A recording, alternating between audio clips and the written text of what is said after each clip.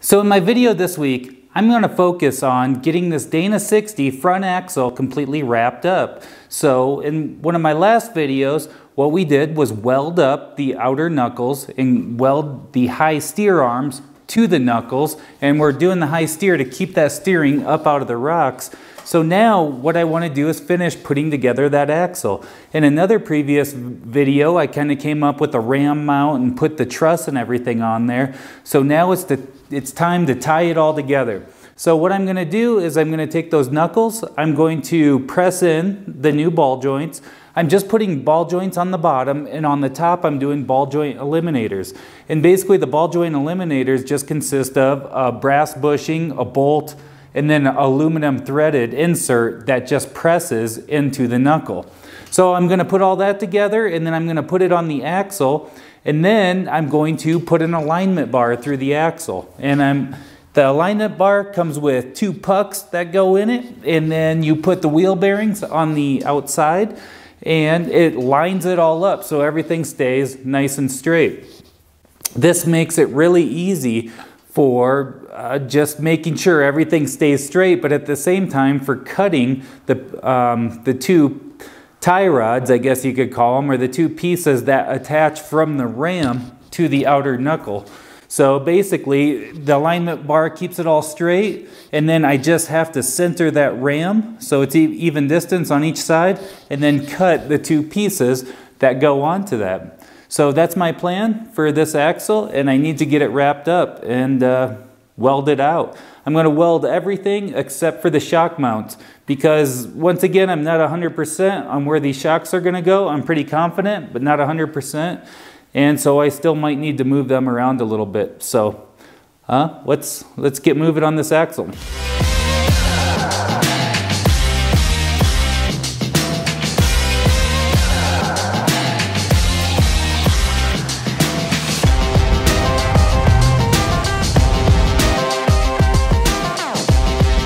So what's going on here is I have an alignment bar going through there that I borrowed from a friend. And so this alignment bar connects right here at the center. It's got 2 pucks holding it in place, and I'll kind of demonstrate how this goes in. These 2 pucks are holding it in place, and then it goes out to the outer wheel bearings to each side.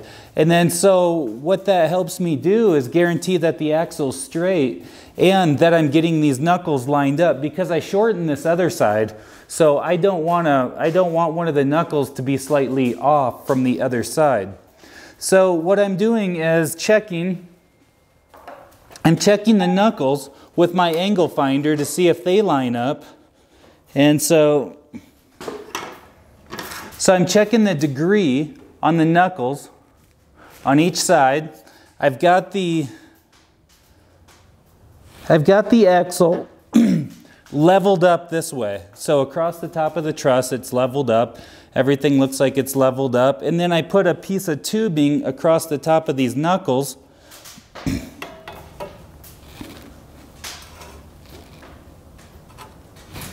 So that I could line them up as well. Because the ram's going to go across right here, I want this to be level from there to there, so that when you're looking at it, everything's lined up straight.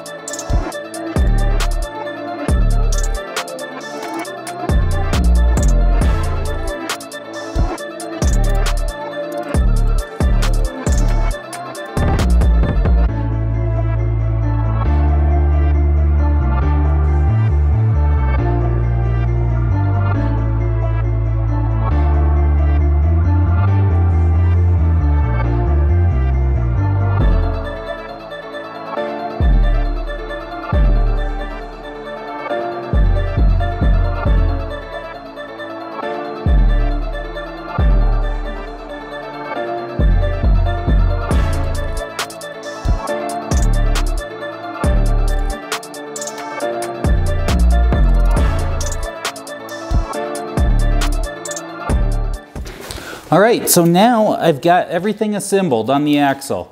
I have the outer knuckles on there, I have the ram on there, and this is my cover. And I just wanted to make sure that this ram is going to clear this cover, because that's an important thing. I've seen people have to grind their covers down before because it gets so close. So everything's going to clear, everything's in good shape. What I did is I centered the ram so it's the same distance on each side, so it's all centered. I've got the alignment bar in there. It's holding these knuckles straight so nothing can move. And I've got these 3/4 inch rod ends on each end right here. And I've got them about halfway down the threads on each one so that I'll have adjustment either way. It'll adjust it in or adjust it out as things kind of get tweaked over time out in the rocks. So the alignment bar is holding everything really close, so I just have to get my measurement right here, which is 8 inches, to cut this tube to 8 inches for this side. This side is a lot shorter over here. That side's much shorter over there, so I've got to get my measurement for over there. And the reason that it's shorter is because this ram is off center. It's the center of the axle's right here, and this ram is off center because of how big the diff is right here. And if you wanted to center the ram perfectly, it'd have to stick out pretty far off of this diff, and it just kind of gets out there way. I like to kind of keep it all tucked up really nicely, and I would rather just deal with a little bit longer arm on one side. So that's what I'm working on now. Just going to get these measurements and then cut these, and yeah, then we can get this portion of this done. I can get these tubes cut, I can get these all welded up, and then the major fabrication part of this axle will be done.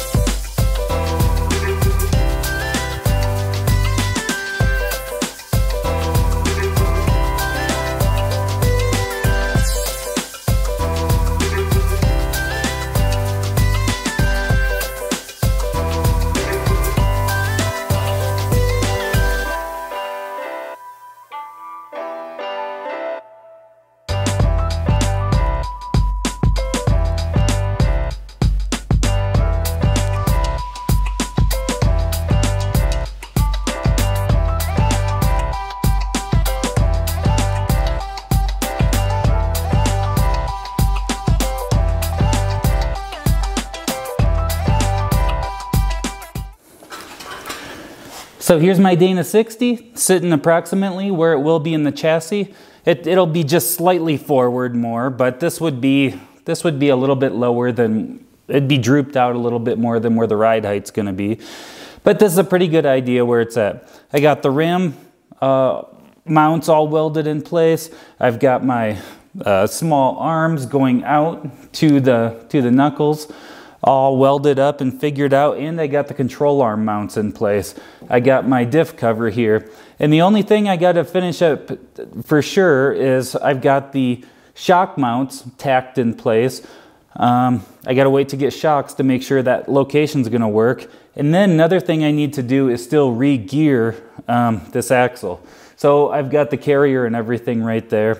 And so I'll do that at a later date. I still have to order the axle shafts and everything, but there's no real big hurry on that right now. So I definitely still have a lot of steps there, but I've got the basic shell of this axle pretty well in place. So those are a lot of the bigger projects are pretty well completed.